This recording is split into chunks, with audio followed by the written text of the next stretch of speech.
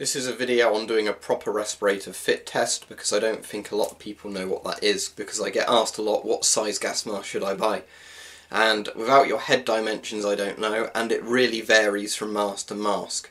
So I'll show you what's roughly done, although this is going to be very simplified because I don't have all the equipment, what would be done in an actual, real scenario if you work for a company and you had to have a respirator fitted for you.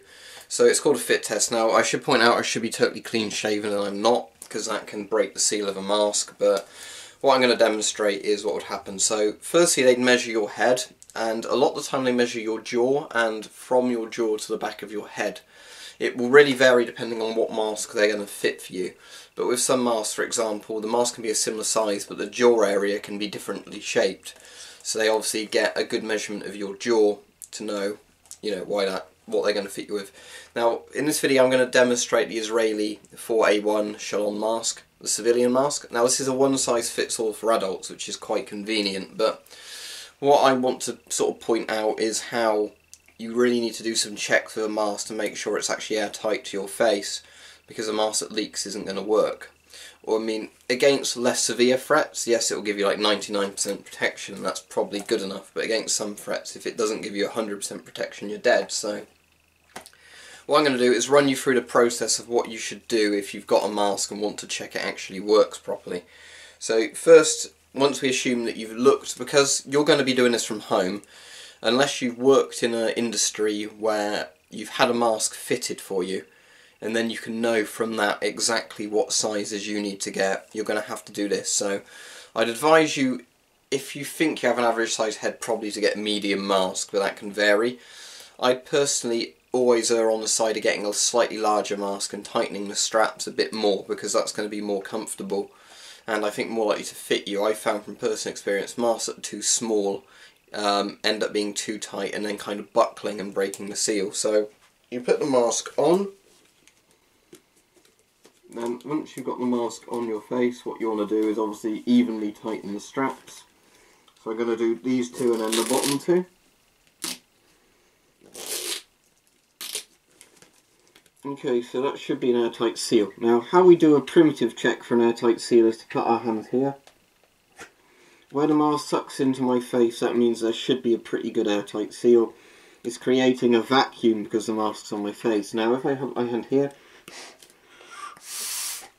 and exhale, the opposite happens, because we're checking that if I block the exhale valve, air can't get out, and it does the exact same thing but in reverse, the mask inflates.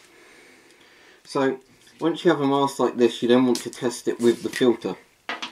So what you're going to do is this both checks the filter's working. The mask makes an airtight seal with the filter. This is why I've said, for example, Soviet Ghost masks won't take NATO filters to the extent they'll protect you, or at least not fully, because the screw threads are different. An Israeli mask can take both Ghost and NATO filters, so it's pretty good in that regard.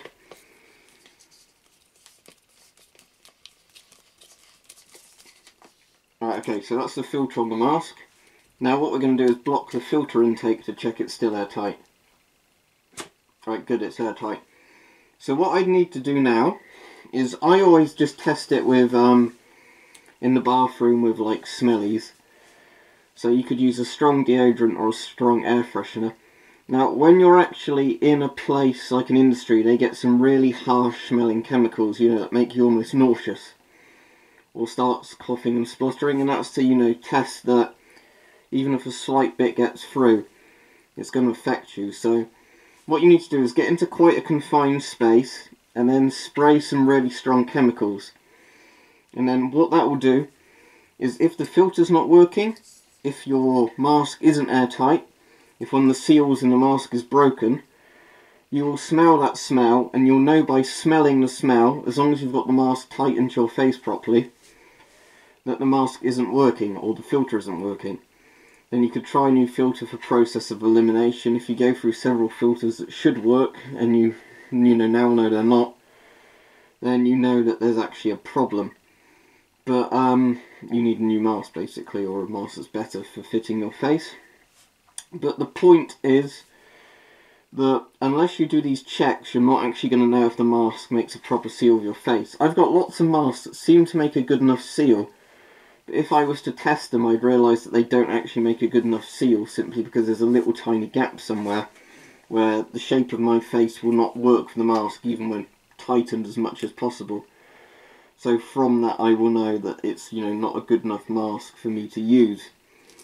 So again, the steps are, with or without the filter on, put your hand over the intake.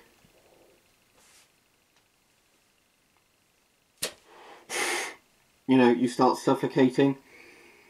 As long as you can take your hand away and not, you know, suffocate, that's a good sign. So you just do the opposite to check the exhale. I can't really do that with the filter on, so I'll just take that off. But we need to then block the exhale part. If the mask starts inflating, that's good. Some masks, it might be hard to block the intake or the exhale, so you might have to do one or the other. Masks where you can do both are obviously superior, because, you know, you can obviously do a better check. With this mask, I can probably, take that off. Just take off that little plastic bit. And you can see here, there's a little tiny voice diaphragm on one part, and there's also the rubber exhale valve. I can't see myself where that... There's the exhale valve there. And there's a tiny voice diaphragm near the intake there. So...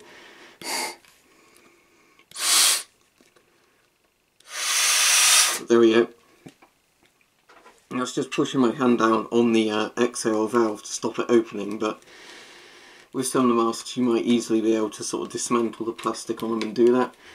On some masks I obviously wouldn't advise you to dismantle the mask to try and do that, but for example on my 3M half face mask, because it's got two really big filters on each side, you can't put your hands over to block the filters, but you can do a fit check by putting your hand on the exhale valve, trying to exhale, and if the mask starts farting around your face, you know you've got a good seal.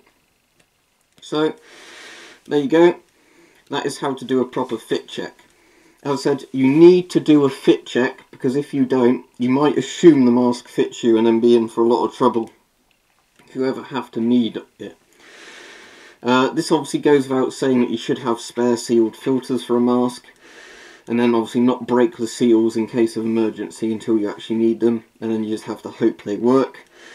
That's why it's always a good idea to have in-date filters rather than having some 30-year-old filter that's still sealed and hoping it's going to work. It could still work, but I wouldn't trust my life on it. I just keep that for, you know, minor things where you might need a filter. But as for fit checking, once you have a mask you think will fit you, you'll have to fully tighten the straps, try the intake and outtake tests, and then once they work, or you think they're working, get a filter, put it on the mask, get into a confined space and get something that smells really, really strong, and then if you can smell it with the mask and filter on, you know that your seal's not good on the mask. So hopefully that's explained to everybody how to do a proper fit check with a mask, at least to the standard you can do at home, so you can actually get a good idea if a mask fits you or not. Thanks for watching.